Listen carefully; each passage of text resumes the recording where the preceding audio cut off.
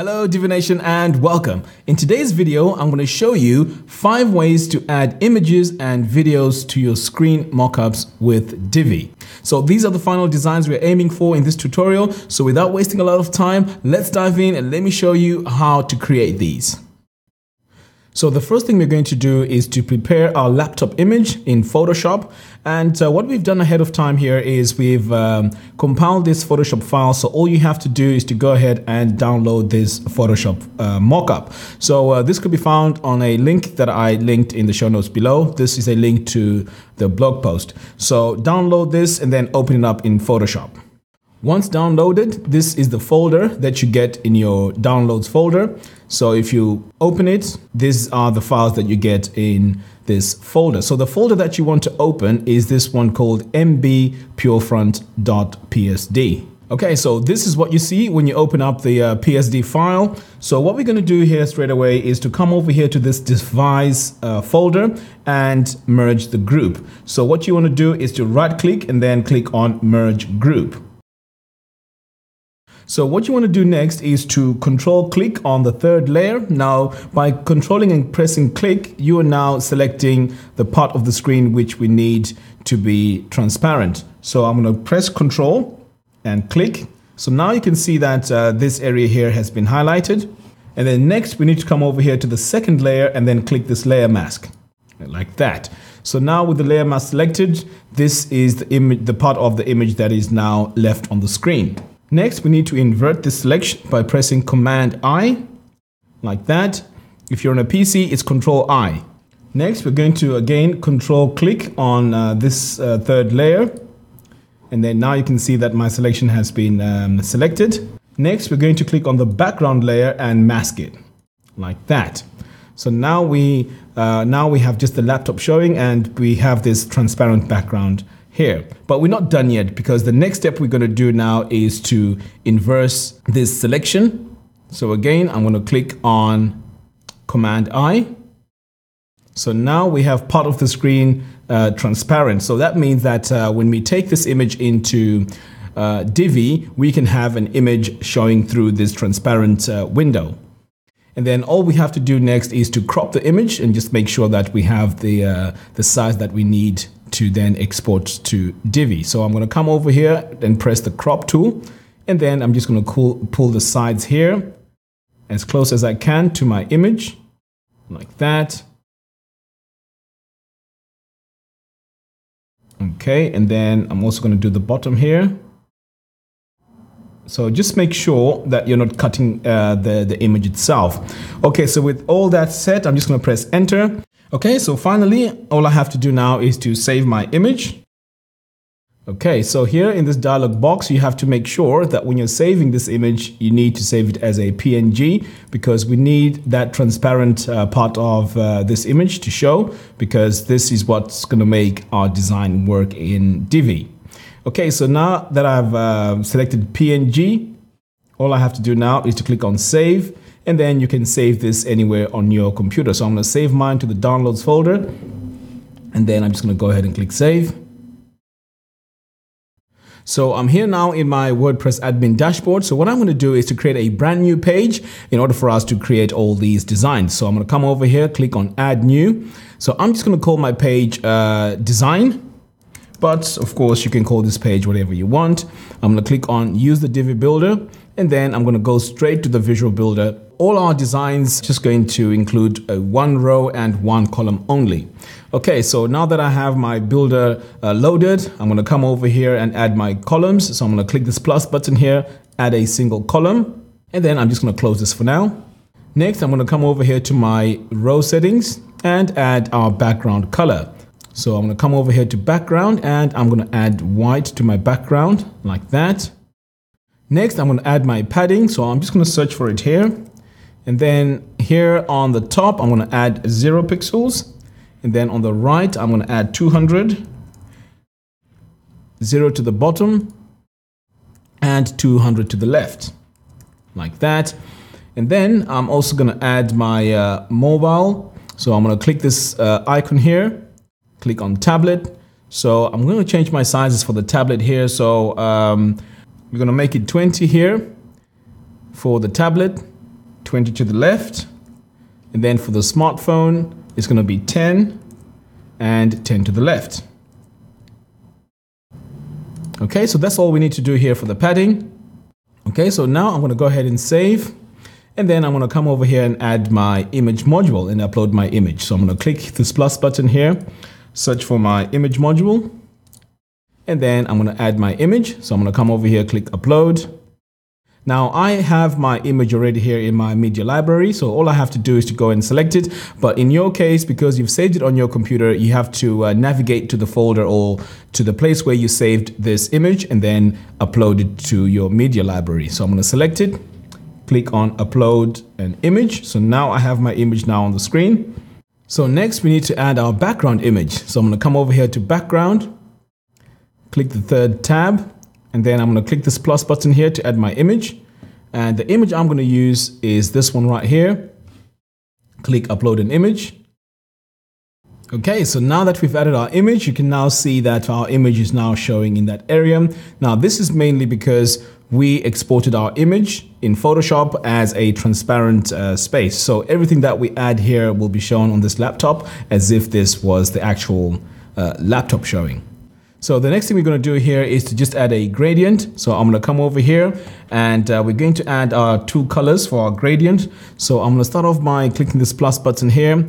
And then on my first color, I'm just going to paste the value of my first color. Now, if you want to use the exact same colors, you can go to the post, which I'll link to in the show notes below, and use these exact colors. Okay, so I'm going to click the second color here and then paste it right here like that. Okay, so now that we have both our colors, I'm just going to change my gradient direction to 180. In fact, it's 180 by default, which is good. And here on the start position, I'm going to set this to 19%. And then on the end position, I'm going to set this to 61%. Now for this gradient to work on our image, what you need to do is to change the blending mode here to multiply. So click the third tab where we have this image, and then on the background image blend, you just have to select multiply. And then now you can see that our blend has now worked, and that's looking really beautiful. Now, if you want to go and do further customizations, you can use our latest feature, which is image filters. So you can come over here to the design tab, click on filters, and you can play around with these and also further change how your image may look. But this is an option that you can go for if you want to. Okay, now let's go and do the second example. So I'm just going to go ahead and save. In our second example, I'm going to be showing you how to add a parallax background image. So let's go ahead and do that. So I'm just going to add my new section over here. So it's going to be a regular section, single column. And then what I'm going to do is I'm going to close this for now. So the first thing we're going to do is to start off by adding a gradient background. So I'm going to come over here to my row settings, click on background, and then I'm going to click the second tab, click the plus button, and then I'm going to add my first color here for my gradient, like that. Add my second color, and then making sure that our gradient direction is set to, gradient type is set to linear, and our direction is set to 180. Now column start position needs to be set at 0, and then here the end position needs to be set at 50%. So the second thing we're going to do is to add our mockup. So I'm going to save this for now. Come over here, add our image module, and then I'm going to add my image by clicking upload. Select my image right here, click on upload an image. So now I have my image mockup. So the next thing we're going to do now is to add, next we're going to add our image. So I'm going to click this background subcategory, click the third tab, and then we're going to make sure that use parallax effect is set to yes. And I'm going to add my image. So the image I'm going to add here is the image of these mountains. So I'm going to select this one right here, click upload an image.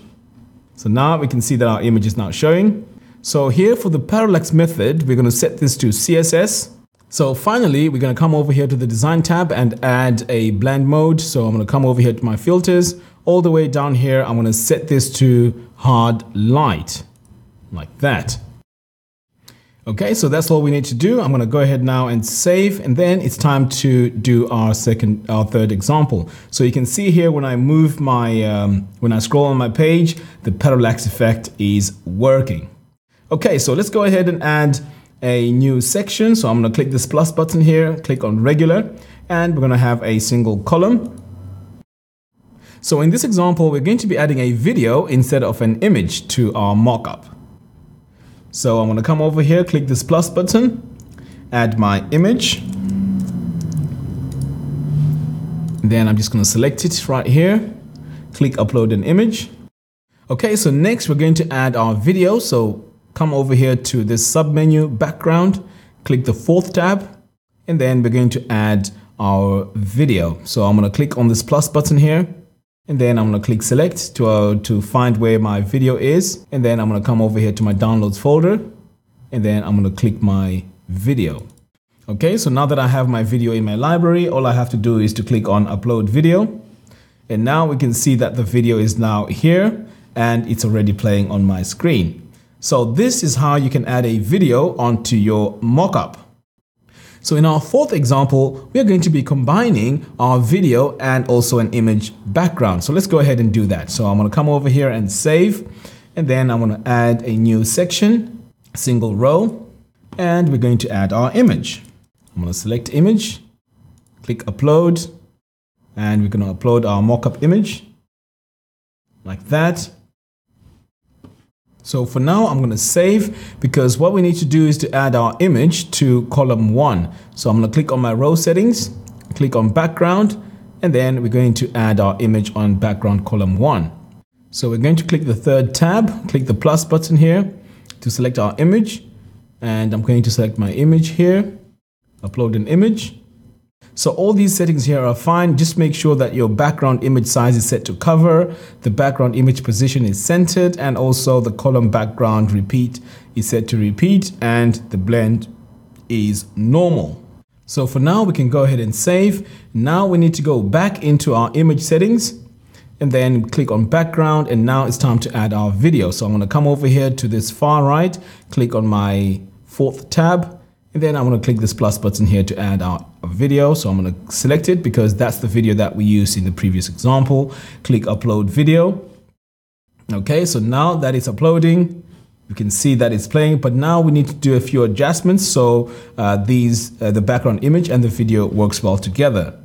And to do that, we need to come over here to design, click on filters, and then over here on the blend mode, we need to set this to lighten. Like that, and now we can see that our image is now showing in the background as well as the video.